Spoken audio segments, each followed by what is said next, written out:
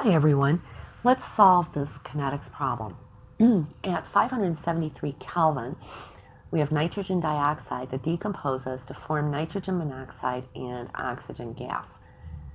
And we're being asked how long it will take for 75% of the nitrogen dioxide to decompose if the initial concentration was 0.028 molar.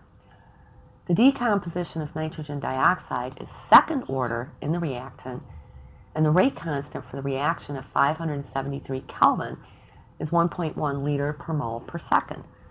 All right, so in the problem, we're told that we are second order with respect to nitrogen dioxide. So what I need to do is use my second order integrated rate equation. So let me go ahead and write that out here. So that's going to be 1 over the concentration of the reactant at some time t. Okay, let me write that in. Minus 1 divided by the concentration, or the initial concentration of the reactant, and we set that equal to the rate constant times t, the time. Okay. We already know the initial concentration of the nitrogen dioxide. We're given that in the problem, and that's equal to 2.8 times 10 to the negative 2 molar. Now, we're being asked how long will it take for 75% of the nitrogen dioxide to decompose. So that means if 75% of the nitrogen dioxide decomposes, we're going to have 25% left. So let's determine what that concentration would be.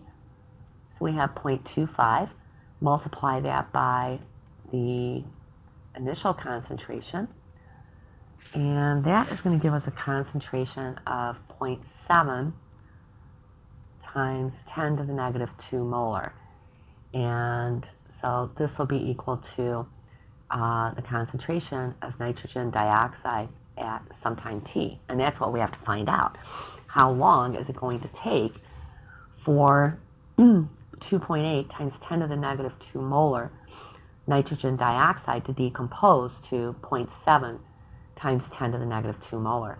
So now I'm just ready to plug in the information into my integrated rate equation. Before I do that, I'm going to go ahead and solve this for t. So that is going to be equal to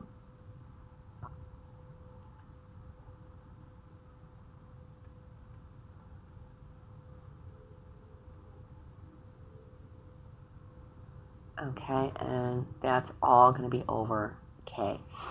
So let's go ahead and put the values in here, and we have 0.70 times 10 to the negative 2 molar, and minus 1 divided by 2.8 times 10 to the negative 2 molar,